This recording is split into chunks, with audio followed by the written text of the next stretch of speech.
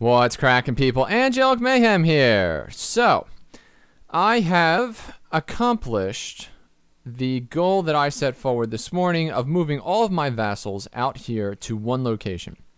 And in addition to that, I am now at, as you can see, 296 vassals. So, at 300, some very exciting things are going to happen. So, let's begin by upgrading this building.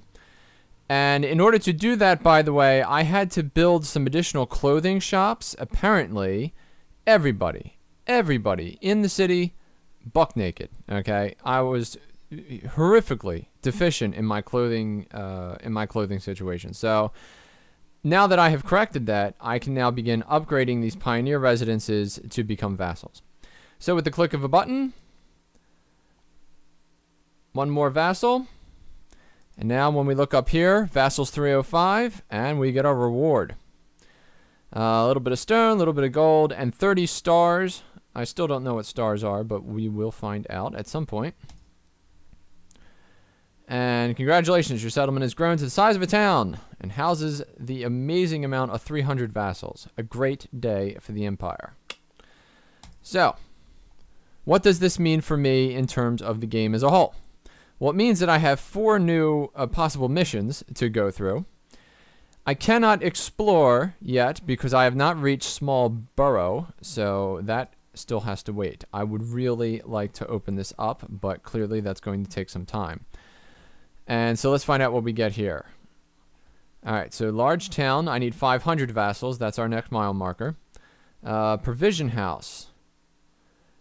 Produces useful items that enhance your gameplay. Own 1 provision house. Alright. Treasury. That sounds exciting because that means I can own more than 100 gold, which has been a tricky limit in terms of being able to put down stone roads and things like that. And own 1 tavern. Taverns are very important for vassals.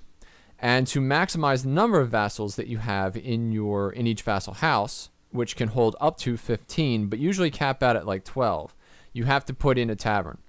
And the taverns are just like churches. They have to follow around wherever your vassals are. You're going to need to have a tavern. So that's another reason why it was really good that I brought all of my vassals to one location. I only need maybe 1 or 2 taverns in order to cover them all. Alright, so here's our tavern. And it requires 40 wood, 70 stone, which is pretty steep, and 29,000 gold.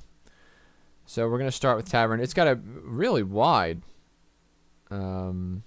sphere of influence. Actually, 1 tavern right here, which does not affect my lumberjack hut, will cover this entire area. So that's fantastic. Own 1 tavern. Huzzah. And when I click on vassal, you can see entertainment is now covered. So that's good. Ooh, new player level. Level 5. Good for me. Keep going, you gain even higher levels.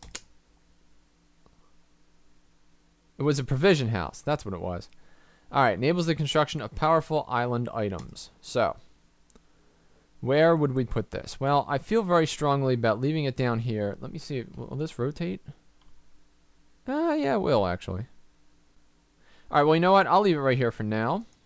And then I'll figure out where to put it later. 1 provision house. Hooray! Expensive. And we have cake, which appears to be something that we can manufacture here. And then salad, which I assume would require apples, since it has an apple on it. And also requires 500 merchants. Now, merchants is the next class after vassal, so it's going to be a while before we start tossing people salads. Now, the way that a provision house works is that you click on the item that you want the provision house to provide. In this case, it's going to be cake. And then using the slider right here, you can determine how much of that item and how long it will take to produce that item you would like the provision house to spend time doing. So in this case, I clicked on cake, and then this requires 8 bags of flour, and then it will produce 1 cake every 10 minutes.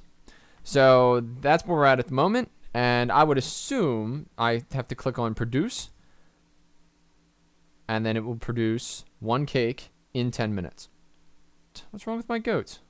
Efficiency? What's going on? Oh, I'm full. That's why. Alright, well, we'll get to that.